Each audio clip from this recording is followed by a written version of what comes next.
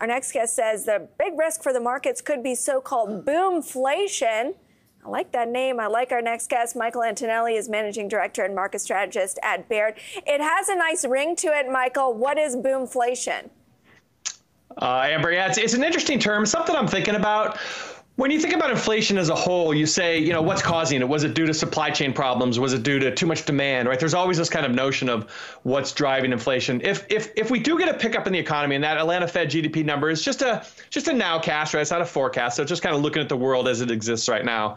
Boomflation would be this notion that the economy really starts to accelerate. And even though we've repaired some of our supply chains, demand starts to continue to rise. So this is really the demand side, right? Demand stays strong, the economy starts to pick up, and you get kind of a resurgence. You get a resurgence in energy prices. You get a resurgence in real estate prices. You get this resurgence of inflation. It's definitely something that's on my mind. Boomflation would be, again, demand just keeps going higher as the economy in the U.S. picks up. What is that going to mean then for markets? Yeah, I think it's really, you're seeing that expressed in U.S. Treasury yields right now. You're seeing that expressed in our yield market. That's why the 10-year and the 5-year all start creeping up. Boomflation might mean that the Fed would still have to hike. You don't see that in the prediction markets. You don't see any expectations of another hike right now.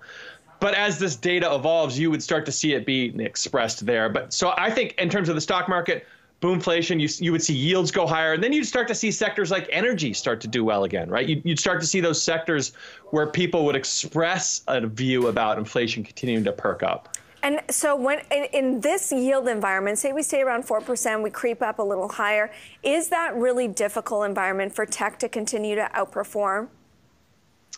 It probably is on a whole, but maybe not at a company level. There's stocks in the AI sector or in the AI world that could probably do well. Maybe semiconductor manufacturing, or stocks that would do well regardless of kind of the outlook for rates or growth or tech as a whole. But it would definitely put a headwind into the market, and you're seeing that, Amber. We saw that the triple Qs, the Nasdaq sector, has taken this big pause, and really we need to be asking ourselves: is this big pause start of something more? Is it start of something bigger?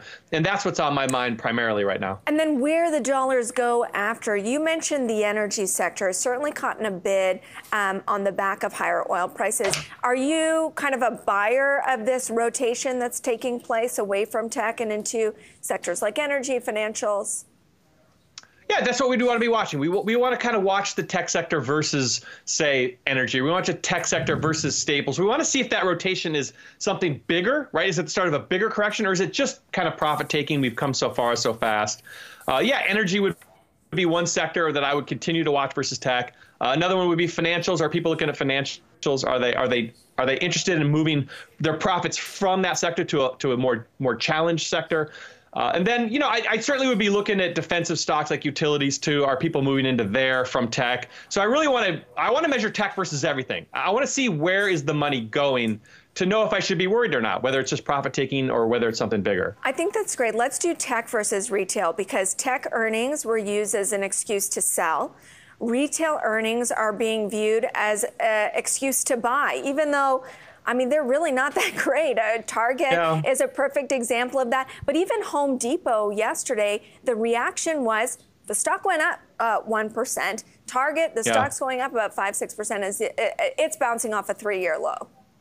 Yeah, expectations in those names were really bad. We all saw Target's report this morning. The fact that the stock's up means expectations were much worse. I think Home Depot and Target and some of these retailers who are great companies, right? These are good companies. I think they're struggling with maybe a macro view that didn't evolve like they thought. Maybe they thought recession was coming, so they destocked. Or maybe they thought that a certain consumer would struggle this year, and they didn't. So I think some of these companies might be caught a little bit offsides in terms of their view of the world and how it's evolving.